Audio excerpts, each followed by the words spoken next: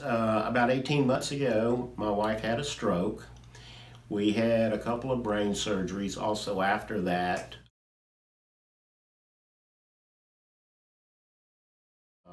She used to say, turn down the blinds, and she meant turn down the fan or turn down the lights. And now it's, hey, just turn off the fan, you know, instead of something that doesn't make, you know, a lot of sense. And now it's making a lot of sense where she says, turn on the fan. And she really means turn on the fan. It doesn't mean open the blinds, you know, because that's what she used to do, because she had a really bad case of aphasia. And it's something that we, you know, stroke victims, you know, deal with every day with communicating.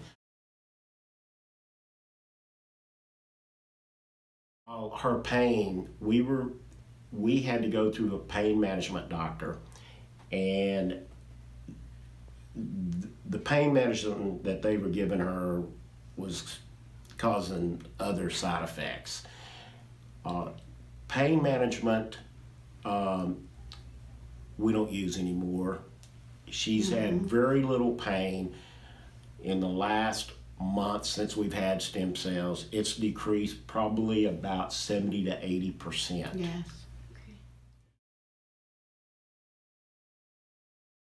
We've had stem cells about 3.5 weeks ago. Tammy's communication skills has improved just so much. The therapist that's treating her PT and her OT, has said that her communication skills, understanding directions, has just improved. And I'll give you an example, and it's kind of funny. So I was sitting there and I says, hey Tam, do you remember that old song called I Don't Give a Damn About Vietnam? And I said, do you remember who that was written by? And she said, yes, Joe Fish. Yeah. and just like, and like I was sitting out in the back porch, and I said, hey Tam, you know what? Look at all these squirrels and look at all these birds. And she says, yeah, we got a menagerie in our backyard. And I says, wow, because I'm a chemist and biologist, and she's the English person, and she knows her words and everything, and it seems like it's coming a lot of words and memory.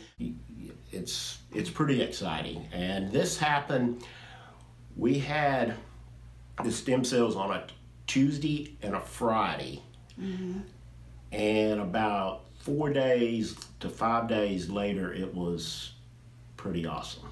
So it's really helped us out communicating wise.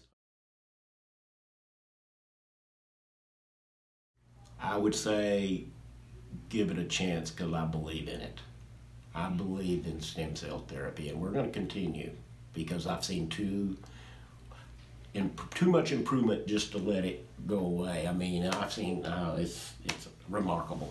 It's remarkable.